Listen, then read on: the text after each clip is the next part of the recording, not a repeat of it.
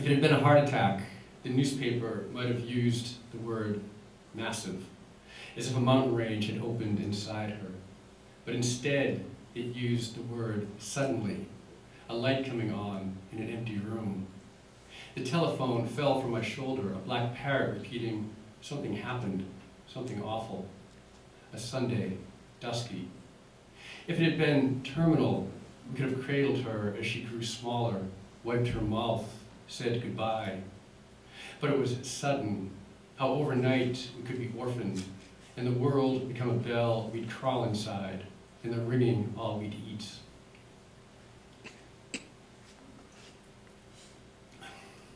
I wanted to start with that because later in the reading, you'll hear an echo of that last line.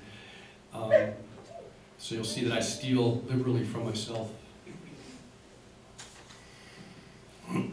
Now I want to do, I have a book coming out in the spring, a new book of poems, and I want to read a poem from that book. This is from my daughter. It's called Father Insect. And now since you read a poem about your mother, you don't wear your glasses, and you read one about your daughter, you put in your glasses. Something, I was talking to a therapist about that. Father Insect. After her bath, as a way to apologize for all my imperfections, I remind my daughter, you know, before you were born, I was not a father.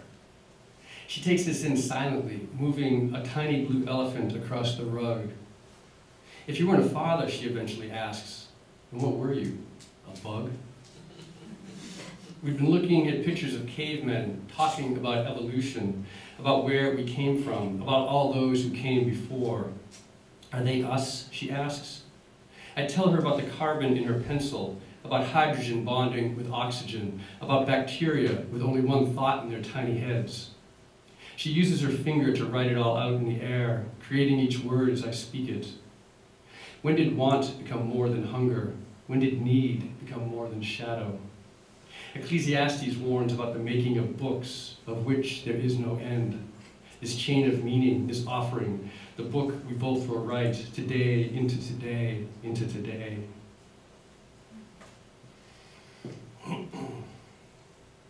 So I'm going to jump back now to another bullshit night in Sauk City, which I'm very grateful that that the university was brave enough to put the title in its entirety on its posters. It doesn't always happen. Often I get a lot of asterisks. But I think, if you can't do it in Texas, I don't know. I mean, I expected the New York Times to do that, but I wouldn't have expected it in Texas. So, yeah, I'll read a thing and I'll tell you what the book's about. It's called Ulysses. Many fathers are gone. Some leave, some are left. Some return unknown and hungry. Only the dog remembers. Even if around, most disappear all day to jobs their children only slightly understand. Gone to office, gone to shop, men in suits hiding behind closed doors, yelling into phones, men in coveralls reading pornography in pickup trucks. The carpenter, the electrician. They drive to strangers' houses. A woman in a robe answers the door. They sit at the table with her. She offers coffee and cake. They talk about the day ahead. By nightfall, you won't recognize the bathroom, he promises. Monday, we start in on the roof. Many end up sitting around the house all day, sneaking sips in the woodshed. Many drive to other towns, make love to a woman they've been making love to for years. Some continue to yell at their sons from the grave. Some are less than a tattered photograph. Some sons need to exhume the body. Some need to see a name written in a ledger. Some drive past the house the father once lived in as a child, park across from it. Some swear that if they could gaze into his face just once, their hearts would settle. One friend inherited some money and hired a private investigator to track down his lost father, paid $1,000 to find out his father was dead. All my life, my father had been manifest as an absence, a non-presence, a name without a body. The three of us sat around the table, my mother, brother, and I, all carrying his name. Some part of me knew he would show up, that if I stood in one place long enough, he would find me, like you're taught to do when you're lost. But they never taught us what to do if both of you are lost, and you both end up in the same place, waiting.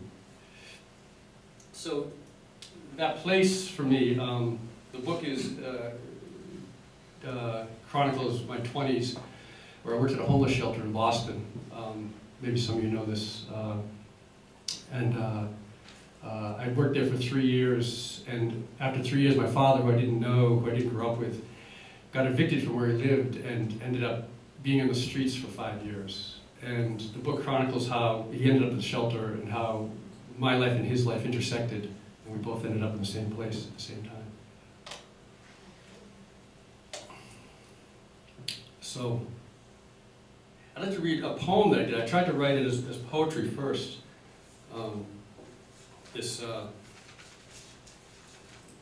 What was happening, and then this is from my first book again. And somehow I had to write the memoir afterwards, just because I liked the poem, but it didn't seem to. It probably says everything that the book says, and it's much shorter. So if you just want to read one poem, do that. And then I wrote a whole book basically which says the same thing as the poem says. Father outside. A black river flows down the center of each page, and on either side the banks are wrapped in snow. My father is ink falling in tiny blossoms, a bottle wrapped in a paper bag. I want to believe that if I get the story right, we will rise, newly formed, that I will stand over him again as he sleeps outside under the church halogen. Only this time I will know what to say. It is night, and it's snowing, and starlings fill the trees above us. So many, it seems, the leaves sing. I can't see them until they rise together at some hidden signal and hold the shape of the tree for a moment before scattering. I wait for his breath to lift his blanket, to know he's alive, letting the story settle into the shape of this city. 3 girls in the park begin to sing something holy, a song with a lost room inside it, as their prayer book comes unglued and scatters. I'll bend each finger back until the bottle falls, until the bone snaps, save him by destroying his hands. With the thaw, the river will rise and he will be forced to higher ground. No one will have to tell him. From my roof, I can see the East River. It looks blackened with oil, but it's only the light. Even now, my father is asleep somewhere. If I followed the river north, I could still reach him. So, I wanted to read that one. Jeff, it's so nice to be in a place where you just can call everyone Jeff. It makes my life so much easier. Having just met everyone. I'm going to remember this town as a town full of Jeffs.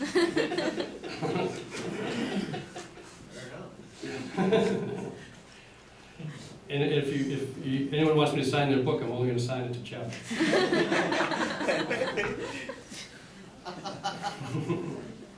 So I wanted to read that. Jeff saw me putting this together, the reading together, in his office a minute ago, just before I came in. I was just thinking, what the crowd. I like to sort of see the room and breathe the air a little bit of the town I'm in. I have been to Victoria before. I have some friends that have a place here, so I knew the town a little bit, but I didn't know you guys. So we had a camera watching you guys when I was putting the reading together as people came in. I'm just kidding about the camera. So. But I wanted to read this since I figured you were all writers or students thinking about writing in some way, or writers. I wanted to sort of show again how I steal from myself. So this is that last poem I read, The Father Outside. I don't know how many years later, 5, 6 years later, 4 years later, this book came out. And I took one of those images from that poem, which you'll probably hear the echo of in this. This is just the last part of a chapter called How's My Driving? But I'm just going to read the very end so you can hear the echo. And this is when I'm driving a van in Boston, a homeless van, called an outreach van, so we'd see people that wouldn't stay inside the shelters. And I did this for the last part of my years there. I did it so my father was living in the shelter, and I did it so I wouldn't have to encounter my father in the shelter. And then in his way, he got himself barred from the shelter, so he ended up living outside. So then I ended up seeing him again every day. Later, I'll stand over my father as he sleeps under the church halogen. Impossible light. Jeff stays in the van, lets me do this alone. Snow dusts his blanket, his eyebrows, the bag tied to his wrist like a tourniquet. Barred now nowhere inside for him to go, now every night I could find him. Starlings fill the trees above us. Isn't it late for starlings? Don't they fly south? His chest rises and falls, tiny cracks in the dusting of snow, miniature avalanches, a distant rumble. The halogen's hum fills the sphere of light I inhabit. I cannot remember a way out of this sphere. He breathes in this hum. I breathe in his hum. If his chest still rises, if his blankets seem adequate, then I won't enter this building he has built. If I step into the lobby of his chest, I will sink up to my knees in nothing. I will lose my feet like traversing a swamp. We had gardeners and chauffeurs growing up, he says. When this is over, I'll be sleeping inside the Ritz where I belong. I stand on the sidewalk, searching my pockets for the key, embedded in the asphalt below my feet. What does it feel like? Whose filthy body? How far to the palace? Yeah, so I wanted to read that just to show that, to give you permission to steal from yourself. You can steal from me too if you want to. I probably won't sue you.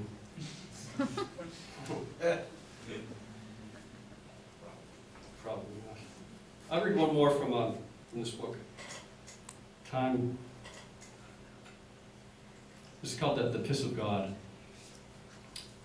This is the only other curse word in the whole book, except for the title. I thought I was being very honest, putting all the profanity right on the cover, but because you read some books that have these really sweet titles, like 50 Shades of Grey.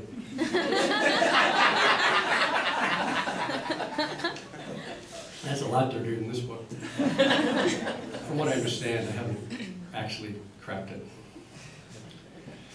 The Piss of God.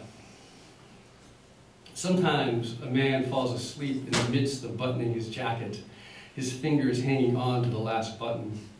Sometimes embedded in hot asphalt, you see a key, shined by the soles of pedestrian shoes. You check your pockets, suddenly worried. The sidewalk calls, using the trick of gravity to bring you to your knees, to close your eyes, to make you sleep. If there's grass, if you can see it, each blade catches a sliver of streetlights. Each blade wants you to hold on. Face down, you swear you can feel the earth spin. Hold tight, or you'll spin off into outer space. Forget about ceilings, about walls, about doors, about keys. The bread you ate at lunch is already turning to soil inside you. Night soil now, darkness hovering inside. Soon your flesh will crumble off you. Those on their way to work the next morning will pass your whitened skeleton like so many styrofoam cups. Bleached, perfect. If not for the rats, you could crawl beneath a bush, a bench, a bridge, the alliterative universe. Rats too can pass through that needle's eye to enter heaven as easily as they pass into a box imagined into a house. Houses inside buildings, houses inside tunnels. Some exist for only a day, some miraculously longer.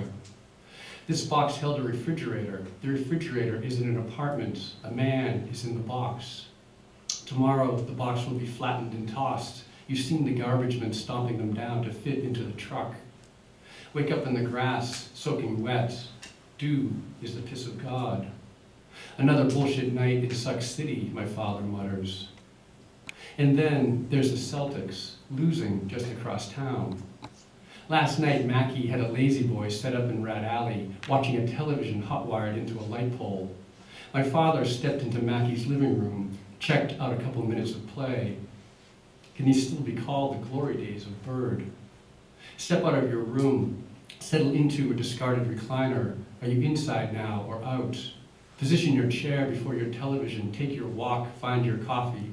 By morning, it will all be gone. No inside, no outside, no cardboard box, no mansion, no birth, no death, no container, no contained, a Zen koan, a frickin' riddle.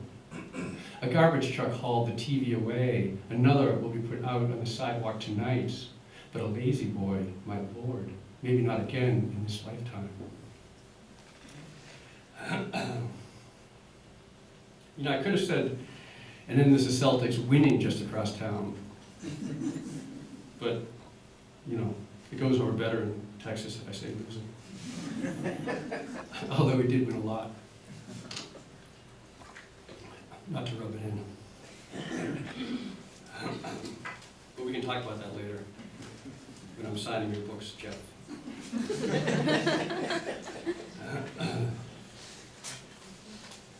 I'm gonna shift to this new book now, called The Reenactments. What is this? That's not the right thing at all.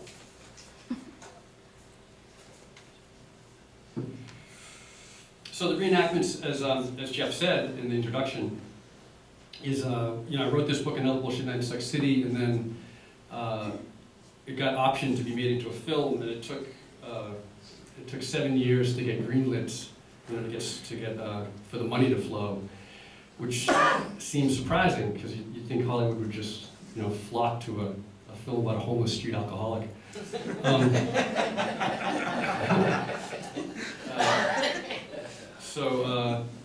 And it did. You know, I worked with Paul Weitz, and I think the time was actually good, those 7 years, because Paul wrote 30 drafts of the script, and he showed them all to me, and we sort of went back and forth a lot, and then you know, it came together. And I was on set every day for the 7 weeks of the shoots. And there's a lot of time on when you're on the shoot of a film. It turns out it's not actually that exciting. There's a lot of boring things, and so I had a lot of time to write. So that's what I did. And this is a little. I'm going to just sort of do one thread from the book. Julianne in it is Julianne Moore, who played my mother.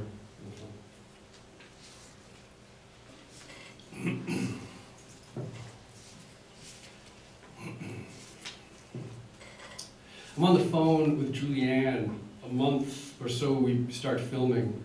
We're on speakerphone with Paul. They are, well, I don't know where they are.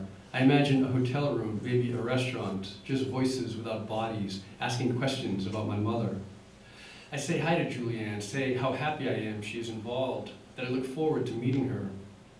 Paul says, do you have time to talk? I'm outside a bike shop, about to buy a bike. Mine was recently stolen. I have time. So your mother shot herself, he asks. I didn't just make that up, did I? No, you didn't make that up. Where'd she get the gun, he asks. We had lots of guns around my house, I tell him. Some antique ones hung on the wall, a working shotgun in a zippered bag in the closet, the shells in my mother's top drawer. I'd sometimes put them in the gun when she wasn't around, but I don't tell Paul this, nor do I tell Julianne. I don't know why I don't tell them. Maybe because my mother didn't know. At least I thought she didn't know. So Julianne doesn't need to know. Or maybe she knows already. I tell them she had her own pistol, a .38, which she got a permit for in 1972. I'd go target shooting with her, and then later I'd shoot a rifle with my stepfather, the Vietnam vet, and then some other guns with my friends who were into guns. Guns, motorcycles, and beer. I liked the motorcycles and the beer, though I wasn't that into the guns. I tell them that after she died, the cops came and took all the guns away, confiscated them, that I never went to retrieve them. That last line probably reads differently in Texas than it does in New York.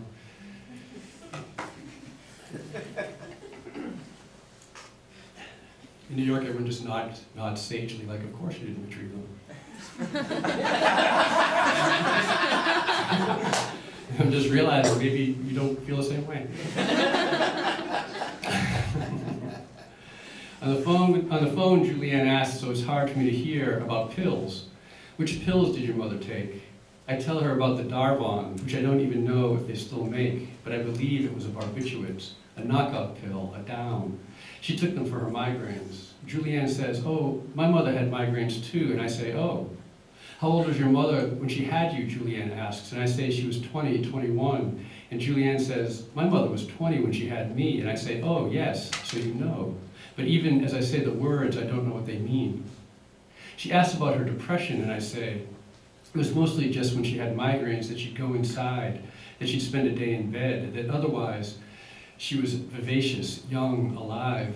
She made it to work every day, and then she went to her other job at night. She didn't miss work until maybe near the end, when she started doing cocaine and things got a little sloppy. Everyone was doing cocaine then, I add, and Julianne laughs. She got a little off the rails, but not so far off. I'm leaning over a wrought iron railing, looking into a restaurant. A Chinese man comes to the window, looks up at me.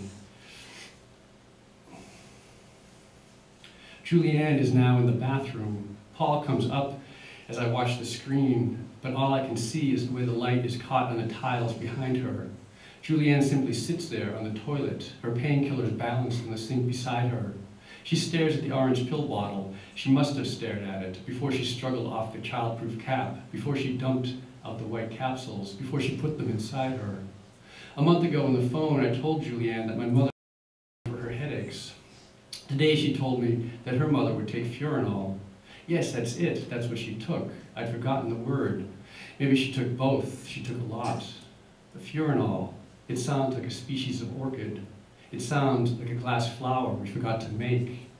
Action. I never went to the police station to retrieve my mother's guns. For all I know, they're still locked in a room somewhere, or else one day they were auctioned off, or else they simply vanished. Maybe someone uses one of them every year, the shotgun, to shoot a deer, to feed his family. Or maybe someone used the other one, the same one my mother used, the .38, to end his or her life. Maybe I should have retrieved them, melted them down. I could have forged them into something, an urn, something big enough to sleep in. And the world become a bell we'd crawl inside, and the ringing all we'd eat. There will be a quiz about where I got that last line during the question and answer period. So I'm going to end with a few poems from this new book of poems, if that's okay. Anyone have any questions now? Any students have any questions before you go? If you have to run off, this would be a moment to ask a question. I know some of you have to leave in 10 minutes. Feel free to jump in. Don't be all weirdly polite. Nothing? Okay. Okay, I'll read some poems. This is called Incomprehensibility. There's a movie out right now called Birdman. Maybe some of you have seen it. And it's actually getting all this attention for Academy Awards and stuff, but it's actually not even like the good movie by this director, Inarritu. The good movie was the one he made before this called Beautiful. That's a really fantastic movie. Yeah, Birdman's good. It's pretty good. Beautiful is amazing. So this takes an image from Beautiful and for the first stanza or so, called Incomprehensibility. The newly dead hung onto the ceiling last night like moths, wanting to tell us what they hadn't found words for yet, their bodies still warm on their mattresses below. They did not look comfortable passing themselves on the way out. Only mystery allows us to live. Lorca wrote this on the back of one of his many drawings of a sailor, or of many sailors. Only mystery, and yet or so I pull myself back again to a place wherein I can comprehend, if only a glimmer, the moment my mother will press a bullet into the chamber of her .38. Think of Fra Angelico's Annunciation. Nothing has happened, not yet. Mary's back is to the angel. His hand hovers over her shoulder, not touching her, not yet. It's still not too late to turn back. A Sunday morning, we can hear the ocean, we can smell it. If we could get up, we could even see it. Junkies can go to a clinic in downtown Vancouver now to shoot up in safety. We can help them find the vein, the pretty nurse says, but we cannot depress the plunger. As I write this, a Boeing 777, along with all 239 souls on board, vanishes from the sky. No distress call, no black box, no wreckage. By the time you read this, we will all know what happened. Wormhole, drunk pilot, we actually have no idea. But right now, it is simply gone. Let's look again at the Annunciation. Let's think of the angel as a pretty nurse. Let's think of her wings as possibility, her silence as a syringe. Let's put my mother in that airplane now. Let's let her circle forever. Let's imagine she too is unable to land. She glances out the window, sometimes at the tops of the clouds, sometimes at someone's sad house below.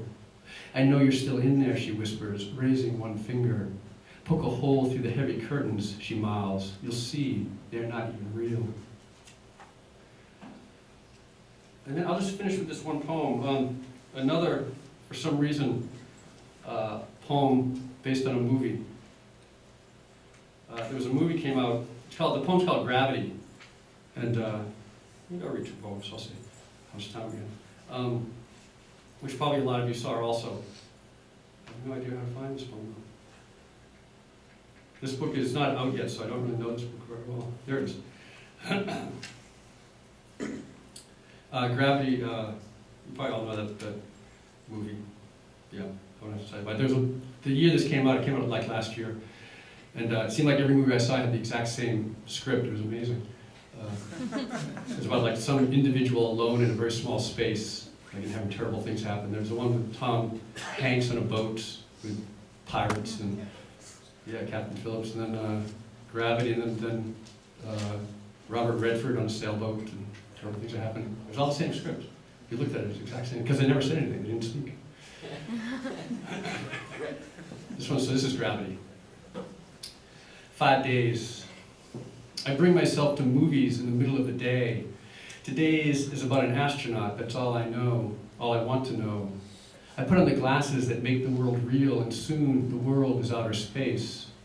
It starts with a view of the Earth, snow over oceans, brown land, all our thoughts from this. A space capsule, drifting in the darkness, some voices. So what do you like about being up here, a man asks. A woman answers, the silence. I could get used to the silence. For the past 5 days, the phone has rung in the still dark when I am still sleeping. Your father is in the hospital, one of the Creole women who takes care of him says, in her beautiful lilt. Soon the astronauts, who are really little more than their voices, are caught in the debris of an exploded satellite, and everything falls away from them. Their spaceship, the Earth, each other. We can make him comfortable, the doctor says, if that's what you decide. I ask what pills he is on, and she lists many, many pills. To keep the depression out of his spacesuit, she says. Meet. Today, as if answering a question only she could hear, my daughter declared, I know what little boys are made of. Little boys are made of meat. She looks into my mouth sometimes, says she wants silver teeth like mine. Why are your teeth silver, she asks. I want to tell her that there were a few years when I wasn't sure I wanted to be on the planet, until one by one my teeth left me. Diamonds. That astronaut, when she finally decided to live, her tears floated around our heads like diamonds. My favorite part, and I forgot it until just now.